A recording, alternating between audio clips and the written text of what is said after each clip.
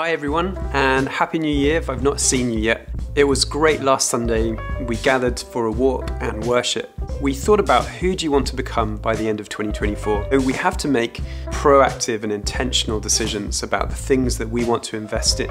Jesus said a good tree bears good fruit. In the garden we've got 5 values, DLESS.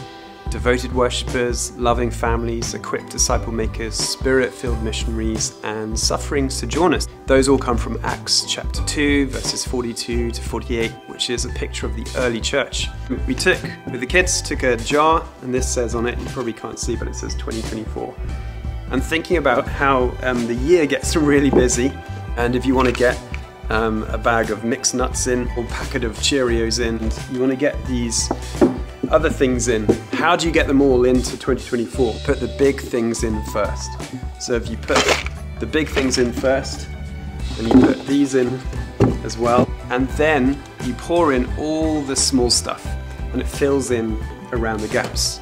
Reality is, if you're anything like me, just pour in all the small stuff, and try and fit the big things in, like family, reading the Bible, or praying, and you discover, oh, there just doesn't seem to be time, I can't get it all in.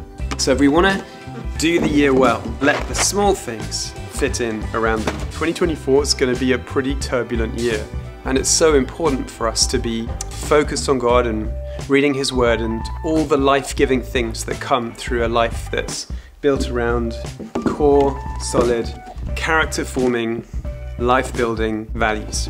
On the 1st of February, we begin a series called Compost, which is training and equipping, learning together at Great Melton Cricket Pavilion. On the 10th of February, a really key date for your diaries, do not miss the network gathering at West Lexham Eco Retreat.